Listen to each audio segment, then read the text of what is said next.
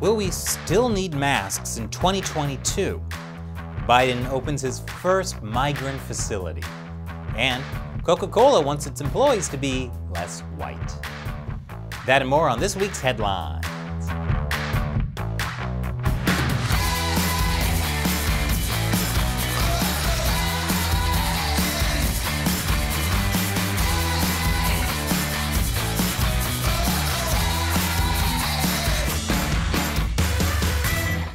Welcome to America Uncovered. I'm Chris Chappell.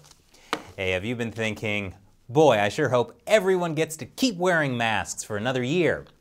If so, good news. In an interview on CNN, Dr. Anthony Fauci said it's possible Americans will still need to wear masks in 2022 to protect against the coronavirus. This is despite him agreeing with President Joe Biden that we will be approaching a degree of normality as we get into the fall and winter. It all depends on the number of COVID-19 cases around the country. Dr. Fauci said, if you see the levels coming down very low, I want it to keep going down to a baseline that's so low there is virtually no threat. It'll never be zero, but a minimal threat. So the official policy now is, how low can you go? No wonder it feels like we're in permanent limbo. Speaking of being stuck in a never-ending purgatory, Syria. This week, President Biden took his first military action by ordering strikes on Syrian militias. Those militias are militant groups in Syria that are backed by Iran. So, congratulations, Mr. President. You know what they say. You're not really president until you've ordered your first airstrike in the Middle East.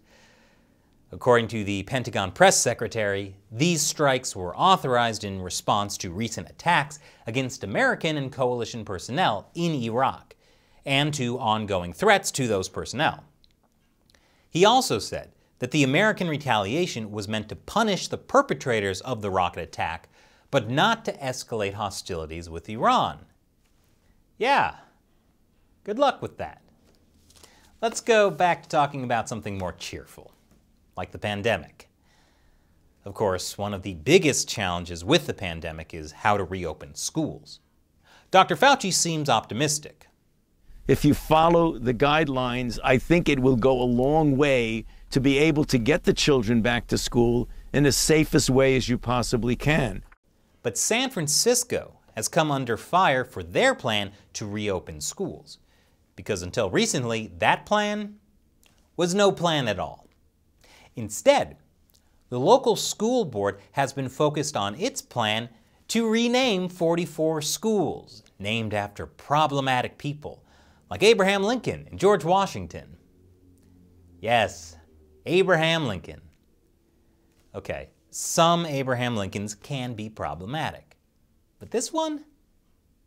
San Francisco Mayor London Breed supported the renaming of the schools, but she expressed frustration this week that renaming schools seemed to take priority over opening them. She said, "What I cannot understand is why the school board is advancing a plan to have all these schools renamed by April, when there isn't a plan to have our kids back in the classrooms by then. Our families are frustrated about a lack of a plan. And they are especially frustrated with the fact that the discussion of these plans weren't even on the agenda for last night's school board meeting." Hey, calm down, Mayor Breed. Why would we even want our kids to go back to schools if they're still named after universally reviled monsters, like Abraham Lincoln? If you're wondering why Lincoln was chosen, teacher Jeremiah Jeffries says it's based on his treatment of First Nation peoples. Makes sense. And also explains why they're thinking of renaming the school to John Wilkes Booth Did Nothing Wrong Elementary. But after a lot of pressure, the San Francisco School Board paused the renaming plan this week to focus on reopening. But honestly, we should just stop naming buildings after people, since people are never perfect. You know what always is perfect? Dessert. Let's just name everything after desserts. Who could get mad about Peach Cobbler Public Library? Or find fault with Banana Pudding Regional Airport? How about Chocolate Milkshake National Dog Park? Actually, giving chocolate to dogs is a bad idea. So maybe we should change it to Vanilla Milkshake National Dog Park. What's that, Shelley? Vanilla ice cream was racist. Is there anything good left in this world? One person who's not having trouble opening a facility for children during COVID is President Joe Biden. But not in the way anyone expected or wanted. I'll tell you more after the break. Welcome back. The first migrant facility for children at the border has opened under President Biden. U.S. Health and Human Services confirmed the first teens arrived at Carrizo Springs, Texas, which was converted 2 years ago into a holding facility under former President Donald Trump, and had been closed since July 2019. Biden and the entire Democratic Party criticized Trump's use of holding facilities throughout the entire presidential race. In July 2019, Kamala Harris said that Trump has pushed policies that's been about putting babies in cages at the border. And she called it a human rights abuse being committed by the United States government. As you can imagine, Biden reopening one of Trump's migrant facilities raised some questions. White House Press Secretary Jen Psaki defended the reopening, saying this is not kids being kept in cages.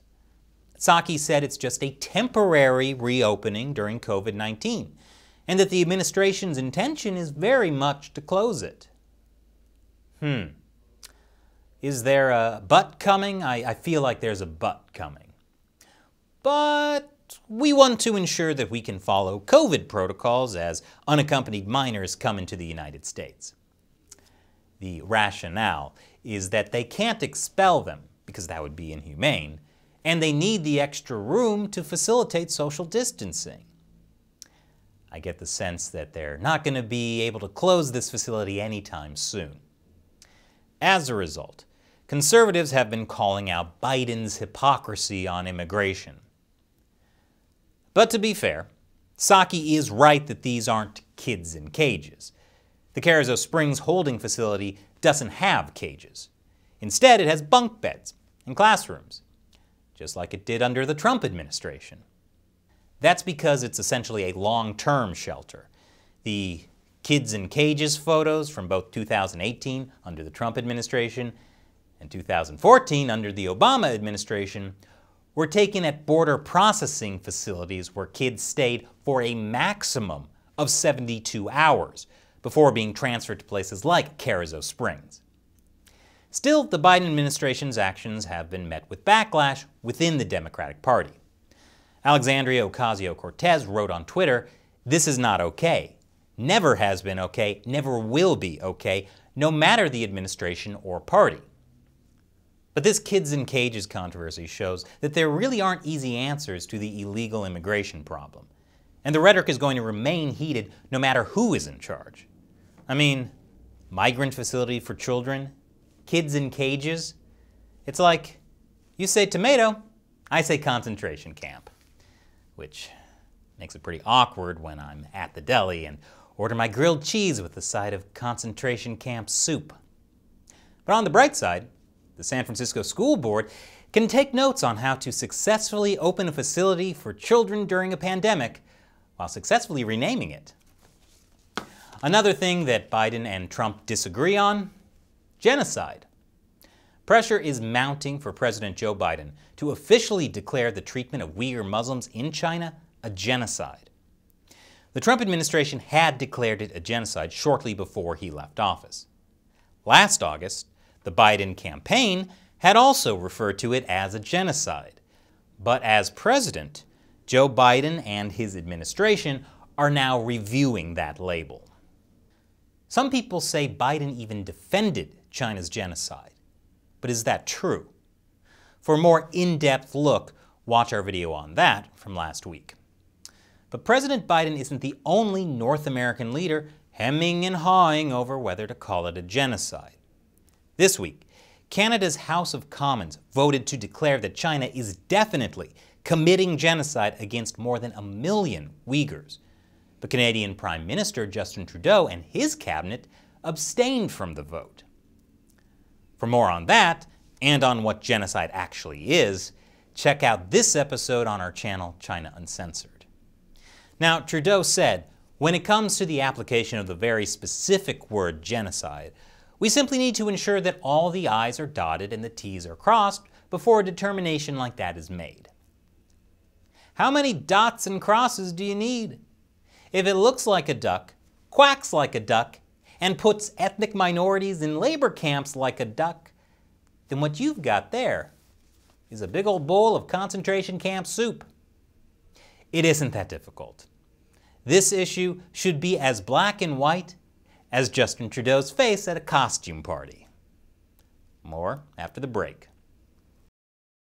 Welcome back. U.S. Customs and Border Protection officers in Cincinnati, Ohio, reported finding 20 kilograms of cocaine-coated cornflakes. They were being shipped from South America to Hong Kong, but were intercepted by a narcotics detection dog inspecting freight in Peru. The dog alerted authorities by saying, "Cocaine bricks!" The contraband was estimated to be worth $2.8 million and was likely the work of noted serial cocaine kingpin El Chaco. When authorities put their ear to the cereal, they could hear it snap, crackle, and sweatily detail plans for a new business while rubbing its gums. Speaking of Coke, our next story is about Coca Cola. What? You thought I was going to discuss a white substance that gives anyone who has it undeserved confidence? Well, I am. White privilege. Coca Cola is allegedly trying to combat racial discrimination by promoting an online training seminar that urged employees to try to be less white. Slides from the seminar were shared online by an anonymous employee. The tips to be less white included: be less arrogant, be less ignorant, and break with white solidarity. Other good tips to be less white include: stop taking astrology so seriously, quit yelping inside of IKEAs, and realize that quoting Rick and Morty isn't a substitute for having a personality. Those last three weren't on the slides, but they're good to keep in mind. In a letter to Fox Business, Coca-Cola said the slides are not part of the company's learning curriculum and that they were part of a now removed, publicly available training program on LinkedIn. The training program was attributed to Robin DiAngelo, the author of White Fragility. She claims it was attributed without her consent or knowledge and was based on clips she gave to the outlet Big Think in 2018, taken out of context. The whole situation is a bit muddled, but if Coca-Cola really does want its employees to be less white, then they should probably start by replacing their polar bears with grizzlies. After all, they're a lot less polarizing. So what do you think about the stories we covered? Leave your comments below. And remember, America Uncovered is supported mainly by viewers. Be sure to visit patreon.com/AmericaUncovered. Contribute $1 or more per episode. We rely on your support to help us keep making great episodes. Once again, I'm Chris Chappell. Thanks for watching America Uncovered.